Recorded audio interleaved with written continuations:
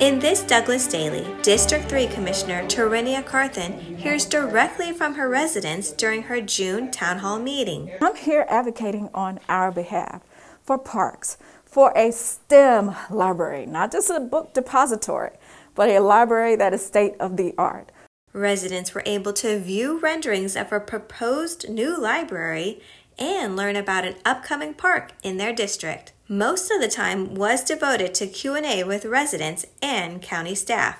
Are we able to access the various requests for plans or zoning or meetings like that online? You can go to the website for the commissioners. When you look up the agenda items will be for planning and zoning. Residents also asked public safety questions and heard about the special purpose local option sales tax. Again, I'm David Good, and I want you guys to know that your SPLOST dollars have helped Douglas County.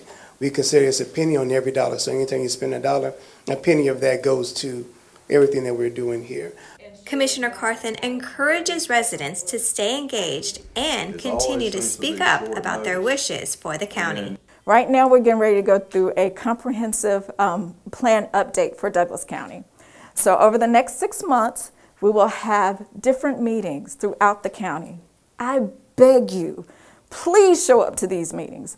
Tell the planners what you want to see in your distinctive areas. To watch the full town hall meeting, go to DCTV 23 on YouTube. For more Douglas County news, follow us on Facebook and watch us on YouTube.